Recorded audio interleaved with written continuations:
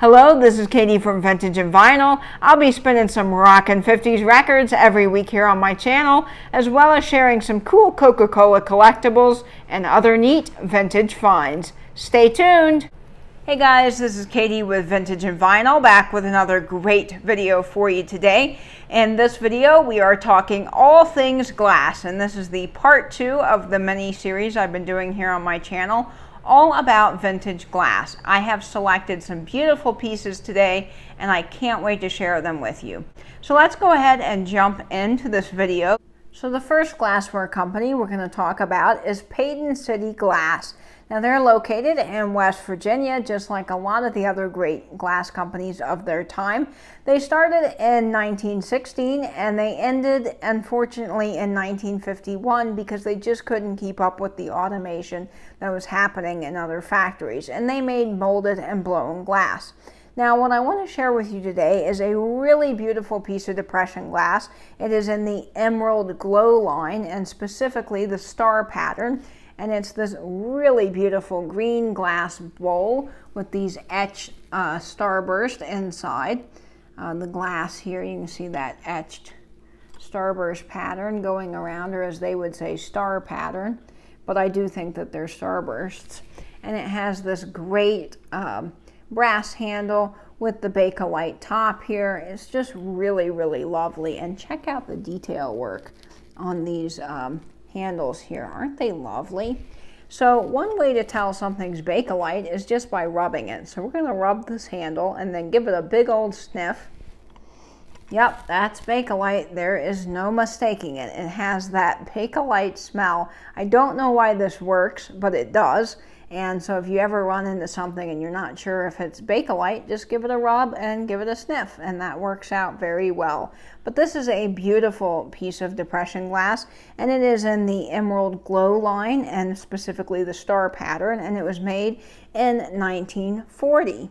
Now, I looked this up online because I was just sort of curious what it might be going for in present times, and the current market value is sort of all over the place. One bowl like this goes for $74, but then the salt and pepper shakers with the Bakelite handle go for a whopping $240. I cannot believe that. That was what one of the eBay listings had.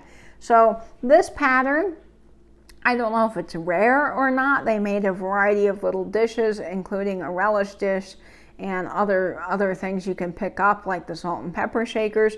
I don't know if it's rare. I know the company had a short run, and so maybe that has something to do with it. And of course it has the Bakelite top, which is very unique. You don't see a lot of glass with that feature. So I think that's kind of neat.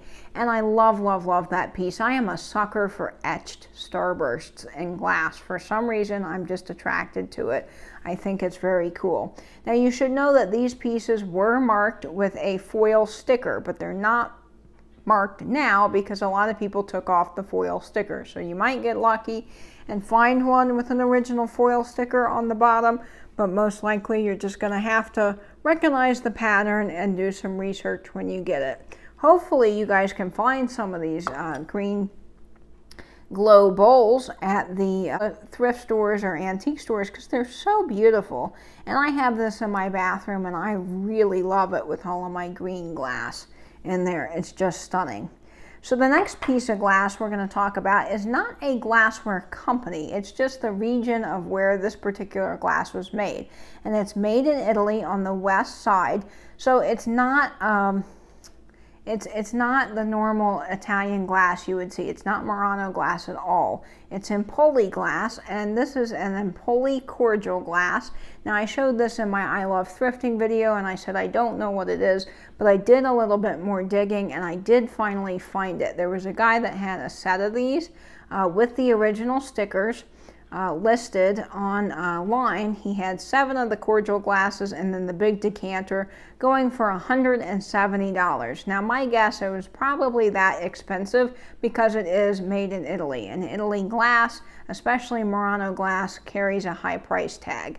But this is a really, really beautiful piece. I paid $1 for it, and I love that gold overlay with the grapes. I'm again attracted to grapes. I think they're beautiful, especially on glass. Now also, you know, you have to be careful with this gold overlay because it will come off. These pieces are not dishwasher safe. Even soap can rub this off, so you want to just use a nice soft cloth when dusting it. I probably wouldn't drink out of this. I mean, if you do, then I would be careful when you clean it, you know, just to make sure that you're not taking off any of that overlay. But it is very beautiful. Now, Empoli glass was made between 1950 and 1960, and it was imported into the U.S., and they made a pattern which was their sort of main color scheme, and it was called Empoli Verde, which is what we would call Empoli green. So this is sort of the standard color for these glassware pieces. And I don't know what all they made. Obviously they had these cordial glasses and the decanter, but I can't find anything else on them in any of my glassware books or online. But they are a very neat, beautiful piece of glassware. Now the next company we're going to talk about is Hazel Atlas, good old Hazel Atlas, and they were founded in 1885 in Wheeling, West Virginia. Now they were originally the Hazel Glass Company, and then in 1902 they were renamed to Hazel Atlas, which is what we know them by now. Now, if you have a Milk of Magnesia bottle, most likely it was made by Hazel Atlas. They made snuff bottles, lampshades, oil jars, pickle jars, shoe polish jars, ketchup, and jam jars. You name it, they made it. Just a really wide variety of things. Now, they did make kitchenware, and that really is what made them a household name. And what I'm about to show you was made between 1930 and 1950, and it is the iconic crisscross pattern. And this is very, very Hazel Atlas. It is one of their crisscross fridge dishes. I have the large one here. They did make a medium one and a small one in a variety of colors. You could get this in blue, green, pink, or clear. And I love, love, love the crisscross pattern. It is so beautiful. It reminds me of those great outdoor tablecloths, the picnic tablecloths. It kind of has that picnic pattern to me, but it's just beautiful. Now these are not marked Hazel Atlas on the bottom, but most things are. It has the H and the A, not to be confused with Anchor Hawking and all. They're completely different logo. Anchor Hawking has the little anchor, but I do know a lot of people do kind of get that backwards. But this is a beautiful pattern, and I hope I can collect more of it in the future. This is the fridge dish, as I mentioned, or if you're in the Pyrex community, you can call it a fridgie, which is, I think, a very cute term. But I love this dish, and I just keep it in my kitchen and put little odds and ends in it. I don't use it in the fridge like it was intended. So again, you guys can get very creative with what you do with these pieces when you find it. Now, Trusty Huckster Mercantile did get a set of the bowls in the crisscross pattern. Unfortunately, one was broken due to shipping. You can go watch that video on his channel. But I really hope to find some of the bowls because I think that would be great, especially the little bowl. I would love that. So the next glass company we're going to talk about is another iconic glass company, and this is Fostoria. They were founded in 1887 in, of course, Fostoria, Ohio. They were bought by the Lancaster Colony Company in 1983, and they made pressed, hand-molded, and blown glass. And what I have to share with you is a Fostoria pattern that's very, very popular, and it is the Americana pattern, and this is a footed candy dish here with a beautiful pedestal. Not footed, I don't know why I said that, but it's got the pedestal on the bottom. And it has this great pattern here. It's sort of a triangular pattern that's indented. And it's just really, really lovely. And you can find this pattern online. It is not hard to get. Of course, you know, the more of it you have, the better off you will do selling it, because sets of this does go for some money. But I love this. This is just a pressed piece of glass. You can see the seam right there. And I love, love, love this. It's in clear. Now I know clear is probably not the most collectible color, but I love clear because you can kind of mix it in with some of your other glass colors and it just blends right in. And again, you can be creative with this. I keep drops that I need in there in my bathroom, and it works really well to create some height in my glassware display. And of course, my grandmother got this for her wedding, so that's very special to me that it was hers. I don't even think she ever used it because it was still in the box when I got it, but I think that it's really, really spectacular. The next piece of Fostoria is a amber fluted vase, and it has this coin pattern going around the outside. Now, they did make these in a variety of colors. I think there was amber, clear, blue, purple, and red. I don't think there was green, but maybe you could get green. And each of the coins are different. So there's the iconic Liberty Bell, and then this is the 1887 American Eagle is what the little coin says. And then it has the Freedom Torch. That's what I would say. I think it's called the Freedom Torch. And this is a really beautiful amber piece of glass. I just love it. And they do make other things. So I have a candy dish I'll show in another video. And they do make salt and pepper shakers and a variety of different things with the coin motif on it. And that is a very, very collectible pattern. So that's it for Fostoria in this video, but we will be talking a little bit more about it in a future video, so definitely stay tuned for that. Now, the next company we're going to talk about is New Martinsville, and they opened up in 1901 in Martinsville, West Virginia.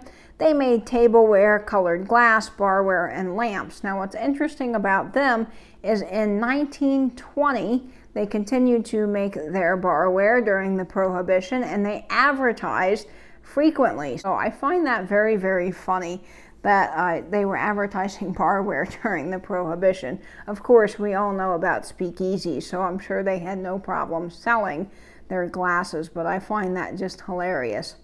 So they were renamed the Viking Glass Company in 1944, and in 1986 they were renamed the Diesel Viking Company. Now, I'm not sure I'm saying that correctly. And then sadly in 1990 they did close. But the pattern I have here is the Prelude pattern, and it is a very, very beautiful etched piece of glass. It has these flowers going around the outside, and then I think these are fern leaves. But I love, love, love this little dish. And the handles are just so stunning. And this is a very classic handle. On most of the Prelude pieces, you will see this style of handle here. This is a relish dish, or you could probably put nuts in it, but it's just one of those divided dishes. And this, again, belonged to my grandmother, so it's extra special. Now, the funny story about this is for years she said this is Fostoria. And when I got it, I thought it was Fostoria too, because a lot of the patterns with these flowers look very, very similar. And then a few weeks ago, I was actually looking up glassware online, and I saw someone selling something with this pattern on it. And I said, huh, they're listing it as New Martinsville. Maybe this isn't Fostoria. And I did some more digging, and sure enough, it was New Martinsville, not Fostoria. And I thought it was Fostoria for all these years. So that's kind of funny. But I love, love, love this dish. Now, the next company we're going to talk about is Federal Glass Company. They were in Columbus, Ohio, and they started in the 1990s. And then, of course, in 1958, they became a division of the Federal Paperboard Company. And then in 1979, they closed. Now, what I have to share with you is a really great Federal Glass candy scoop. This is in a kind of an amber yellow color. And you can see the Federal logo down there. It's just a F inside of a shield. And then there's a seam here, so I think this is pressed glass. It's just a lovely little candy scoop. Now, if you don't know, they would use these for penny candy, and you would scoop the penny candy and then take it to be weighed, because that's how they would price it. Now, a lot of people online list it as a shot glass, and this is not a shot glass at all. It's actually for penny candy. So if you see one of these, pick these up. They're just really, really cute. I'm sorry, Trusty Huckster Mercantile, I beat you out in the auction for this, but I love, love, love this little candy scoop. It looks great next to my yellow Planters peanut jar. Well, it looks like that is all the glass that I have to share with you today. I really hope you enjoyed it. I had fun sharing all my different collections and companies of glassware with you. Please leave a comment down below what your favorite piece was and give this a big old thumbs up, and I'll catch you in the next video. So for now, stay safe, stay in, and binge YouTube.